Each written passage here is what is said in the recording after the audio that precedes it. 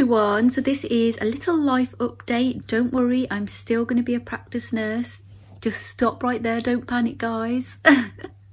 But after almost 10 months now of being a newly qualified practice nurse, I'm moving practices. So the one I'm currently at is just way far, basically.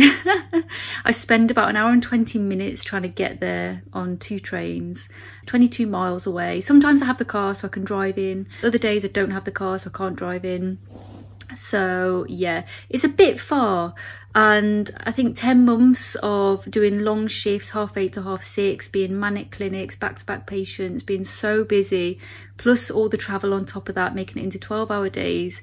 It's just been a little bit much for me and I'm exhausted. I can feel myself starting to burn out. So it was time to make a change where I can. So very conveniently, as I literally just purely on the spur of the moment just had a look around my area, and there was a practice that is literally walking distance from the new house because I'm moving. I don't know if I've told you all that. I'm sure I told you in a different vlog. Haven't moved yet, probably after Christmas now because of lockdown.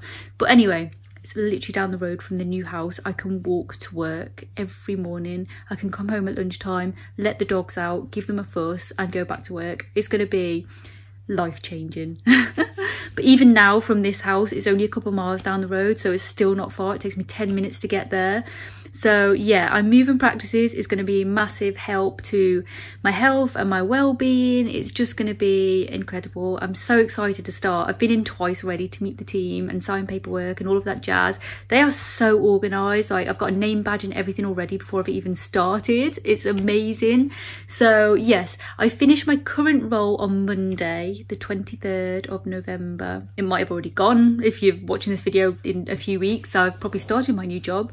But I start my new role on the 30th of November, so a week after next Monday, and I can't wait. I've reduced my hours as well because I was full-time before, so I've reduced my hours slightly to part-time, but I can afford to do so. I worked out all my finances and I can afford to do that and still pay all my bills because I've got extra little bits that I do outside of work as well that make money, so I can sort of catch up like that and it's going to be okay. But overall, my mental health and my well-being and my sanity is going to be improved, and that for me outweighs any money, to be honest. I'd rather be happy and not make mistakes. So I would rather be happy and safe than be burnt out and get more pay, if that makes sense.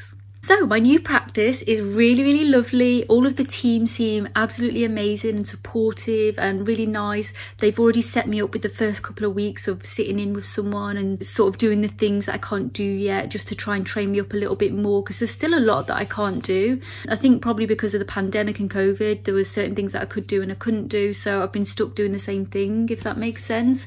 Also, they really need an asthma nurse, so I'm going to be trained to be the asthma nurse. I know, I'm going to be like a specialist in something at some point. But yeah, I'm going to be the asthma nurse there on a Wednesday by the sounds of it. And I'm going to do my normal injections, wound management, ECGs, all of that jazz I'm going to be doing still. So yeah, don't worry about that. I'm still going to be doing all my other stuff as well. But yeah, I'm going to be having nice shifts. So my shifts are Monday, I think, was 8:30 to 1 or something, and then Tuesday is 1 till 5:30, and then Wednesday is an all-dayer because that's going to be my asthma day, so that is going to be 8:30 till 5, I think, or 8:30 till 5:30. Thursdays I'm keeping off, so Thursdays has always been my day off. I'm staying off on a Thursday, guys. And then Friday, I think it is 8:30 till 4 or something like that. So really nice shifts. I'm going to be able to get home at a decent time. I'll be able to cook my dinner and eat early because I've been eating at like 8:30, 9 o'clock most nights these days. So it's going to be really, really nice to be sitting down and eating my dinner by 6 o'clock in the evening to give me plenty of time to digest and rest. So yes, I will update you as I go when I get started and everything, and let you know how I'm getting on, what I'm doing as I go, as always. I'm still on my course, obviously, my GPN course. I've just done my baby beams training, as you saw on my last post. My next thing is, I think, ear. So ear examinations and ear irrigation. So I'll show you all of that as I go along, I suppose. I've just got, or just getting my cervical sampler trainee code so I can actually start doing the cervical screening. So yeah, that's where I'm at the minute. On other exciting news, I think I said to you guys before, but I'm started to work with Elsevier. So I am an Elsevier ambassador, and I'm going to be doing live webinars. The next one is going to be next week, I think. Next Thursday, is it? The 26th? Yeah, that's next week, isn't it? Yes. Next Thursday, the 26th, I'm going to do a live webinar. I can't remember what time it is though. I think it's 1 o'clock or 12 o'clock. Potentially 11 o'clock. I'll put the links below because, yeah, I'm rubbish at the minute. But yes, next Thursday it's going to be all about placements, preparing for your placements if you're going on to a placement for the first time. It's going to be things such as tips on placements, how to deal with difficult situations, and mentors, and, well, not difficult mentors, I mean, you know what I mean. But sometimes you just, it's personality clashes in it sometimes, but you have to be professional. So yeah, I'm going to give you some advice on that, a little bit of advice on dealing with death as well, impatience, shoes, all them sort of little things that you really need for placements. Oh, and what's expected of you. So what's expected of you in your first year, in your second year, in your third years, those sort of things. So yeah, I'm excited for it. I'm really excited. There's so much to put into it. I need to try and cut it down a bit because it's only a 40-minute webinar, and obviously I want to give you guys time to have questions, and I can answer your questions if you've got anything in particular you want answering. But I'm going to put the link in the details below. Click the link, register for the webinar.